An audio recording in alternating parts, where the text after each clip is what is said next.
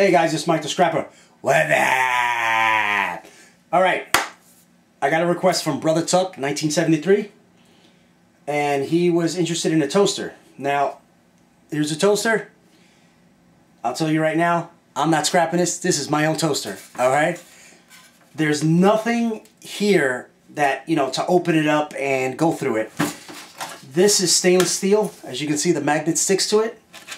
There's no real value in stripping a toaster like this.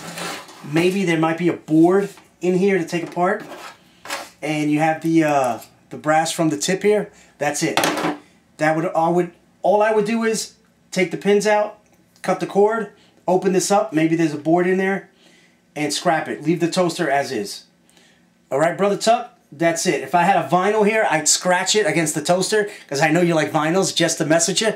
But I don't have a vinyl right now. All right, maybe one of my next videos I'll do that for you. But this is a toaster, guys. There's nothing to it. All right, there's not that much money in there either. Any questions? Let me know. Mike the Scrapper. Hey.